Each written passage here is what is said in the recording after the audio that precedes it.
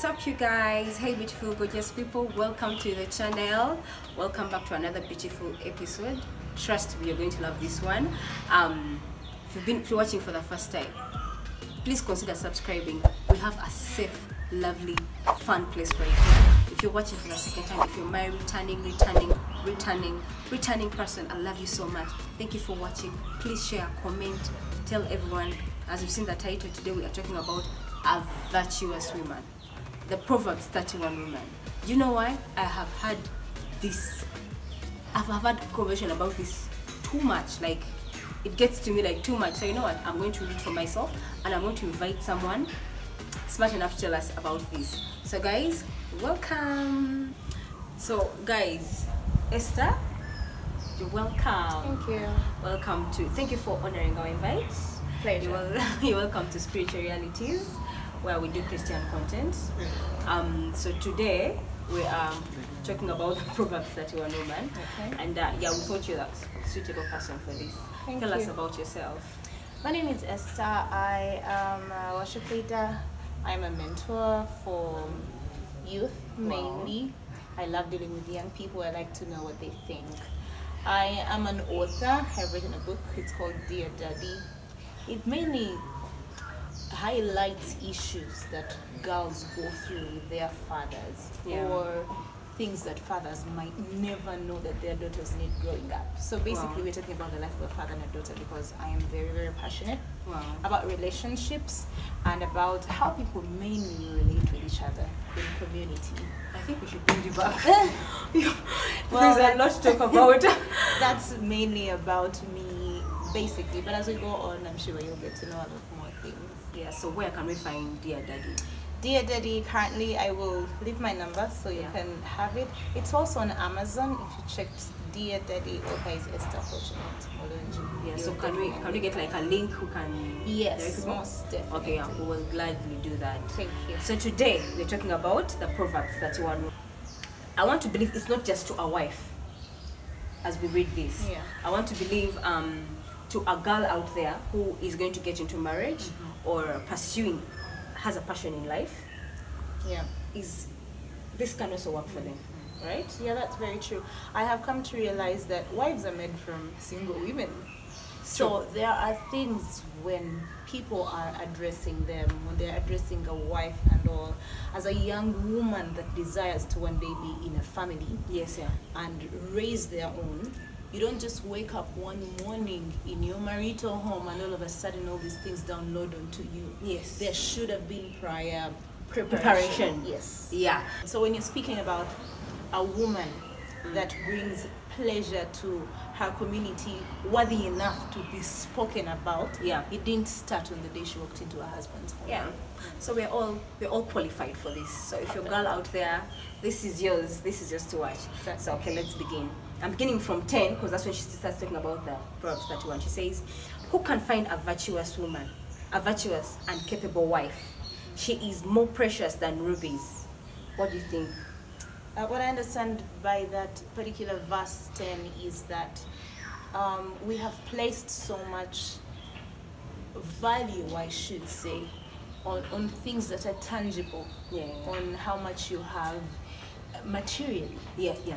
But then you realize that there is a lot more to a human being who has it right, better than, I'm thinking he used rubies in this case because they're precious stones, they're really expensive, the way we know gold now, or even or money, yes. So if you have a good wife, and you've heard of scriptures still in Proverbs that talk about it's better to live at the rooftop than with a nagging wife, because if you have a bad one, it doesn't matter how much money you have, it's not going to help. It's a really good wife. So when he says much more precious than rubies, you got a good woman, the money is a bonus. Yeah, the money is a bonus. And I also want to believe, coming from my point of view, it is a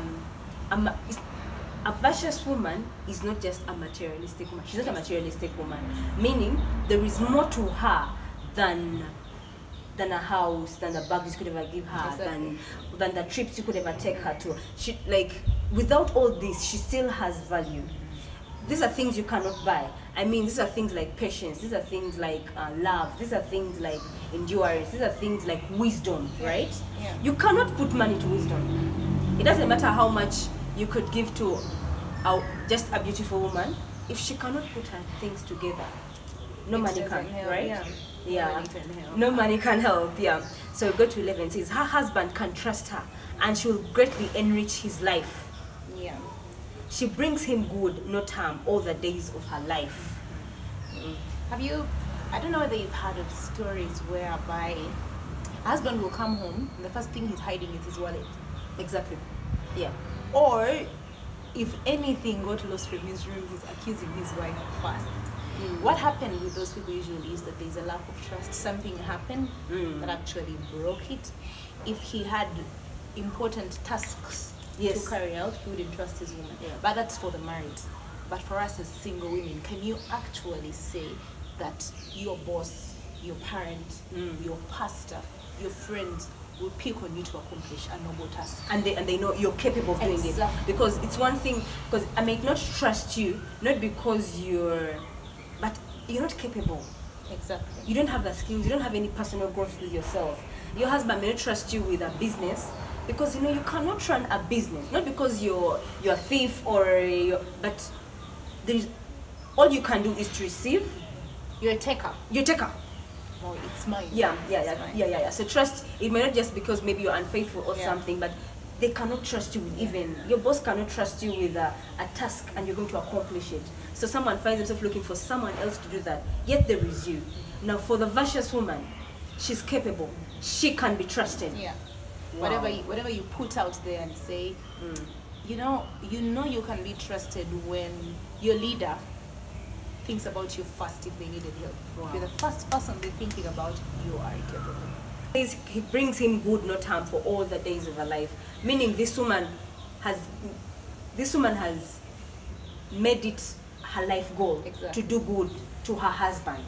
So for the single ladies, you have made it your goal to do good to people out there because you understand God loves people more than anything. Exactly. Right? And because of her character, I don't think she's even set out to specifically make you happy.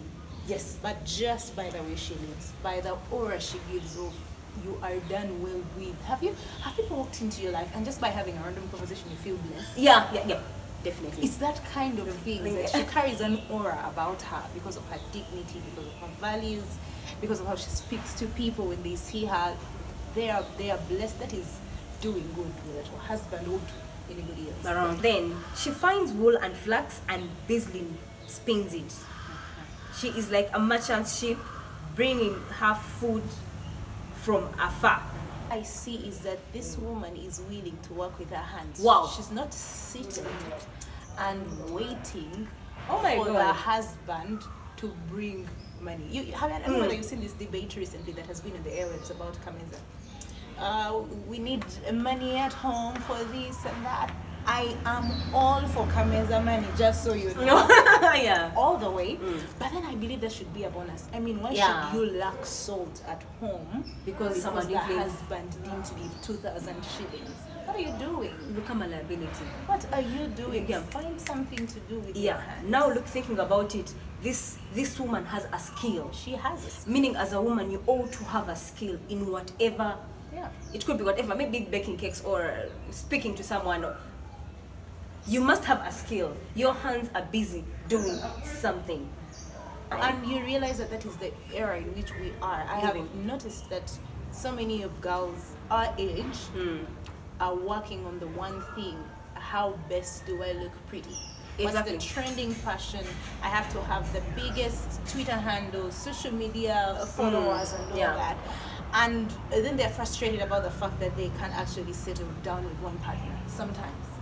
But the reason, because all this is not satisfying anyway. Exactly, because while taking nice pictures is a skill, not everyone has made it big from taking nice pictures. And just so you know, you have beautiful pictures today, tomorrow there's someone who's going to have better. There's always someone who's better. There's a better filter. There's always something better. So you have what brings money into your bag. You know, we ignore this and say money is not everything, but hello, the world runs on money. Yes. At one point you're going to have to make it. Even the Bible says, what? Money answereth. It has a lot of things. Yeah. So many. So, as a lady, as a single lady, as a married woman, get a skill. Get a skill that will actually help you. You need a skill if you're Yeah. going to be a virtuous woman.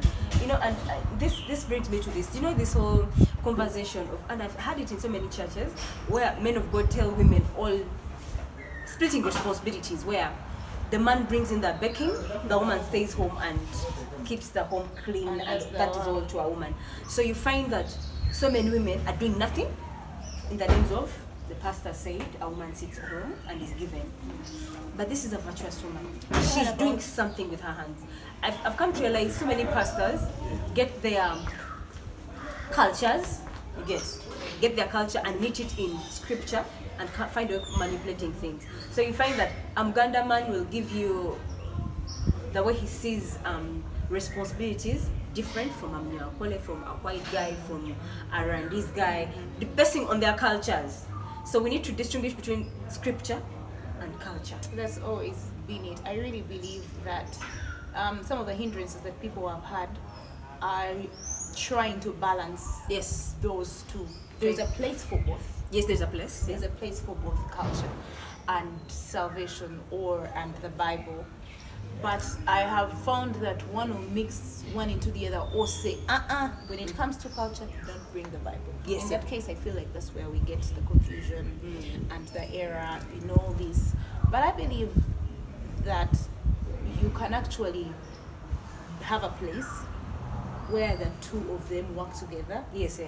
Very, very well, because the Bible won't condemn me kneeling down for my husband. It doesn't condemn that at all. So I can do it and still be honorable. Yes, other people, so if you follow a person from the Western culture, they will tell you, I only kneel for God. And that's okay. That's okay. Yes, it's okay. You don't have to impose your culture on. Exactly. In my culture, I can do both. When I am giving reverence to God, I'll kneel down. Same way I'll do it for my father, my husband. So I think there's a place for both. There's a place for both. We just have to know scripture comes before, without violating. Scripture comes before anything else. That's true. Yeah, because we always have to know the intention behind that. Yeah, okay, this was nice. And then she gets up before dawn to prepare a breakfast for her husband and plan the day's work for her servant girls. Okay, what are you saying about it? What I'm saying about that first is a picture that comes to my mind. Have you noticed that modern day women, not all, but this is a common picture, that your house help, I like to call them house managers, yes, they're up before you. She's up at 5. And you just say that, just say 5. Yeah. Before dawn. Puts the kids to school, cleans the house, puts your breakfast and all. Then our lovely, dear, beautiful wife is up at 8 or 9 asking, where is that tea? Why isn't this that? Where were you when everything was done?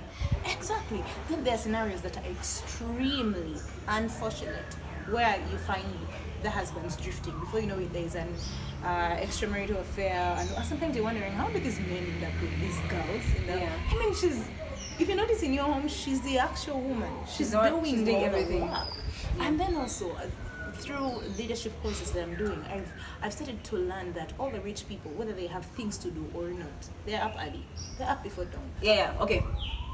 When you say she wakes up before dawn to prepare her breakfast, any successful person in life wakes up before that day and plans for it. When I look at the scripture, I feel like this woman wakes up and plans for her. So she's not shocked, like, oh my God, this breakfast is not. Oh my God, you get, because she even has servant girls. Because again, you can also mistake this, because there's this mindset of you don't need help. You get, like, women are condemning help, like. So you find a woman, she has a lot to do, but she can't seek help because a certain godly woman doesn't need help. So she's broken, she's tired, she doesn't like her life. I really believe that, you see, all these qualities, especially when it comes to work, the qualities of the Proverbs 31 woman, the things she does, she's knitting, she's getting her food with merchant ships, she's not doing the things alone. That's true. She's not. She has servant girls. She has servant girls. She has servant girls. All she's doing is she is being the leader. She's making sure these things are happening in her presence. Her biggest role as a leader, and in all spheres of life, what I have noticed is that your biggest role as a leader is to think. Yeah. You think, and you give ideas. If people took thinking away from you, they've taken everything. That's why I believe waking up early morning is important, because in this whole picture, the Proverbs 31 woman's biggest role is to plan. That's true. She's a planner. She's Because planning. why is she up at 5 a.m.? Exactly. Okay, I know she's making breakfast for her husband. She's planning. She's planning for the day. So, Yes. I mean, it's her duty to actually say, my husband is going to have eggs and Milk juice tea and this. There is no harm in the servant girl doing this, because she's watching, she's telling him how exactly how her husband wants it. I love you. Thank you. Yes, but we usually miss that. We Yes, think, yeah. how is this woman doing all these? This, yeah. And then there's this picture where, you know, I've listened to girls like, you know, I have to do this, I have to do this. I'm like, you cannot do it all, but you're not superwoman. You're not superwoman. This woman is a leader, for crying out loud. It's okay to get help. Yeah. It's not ungodly. Like, I know some girls are like, I've met those people. It's okay to get help. It is okay. Yeah, you need to wake up and you're happy to wake up to your day. You need to wake up and you're excited to get to your home. You're excited. Yeah. Okay, wow.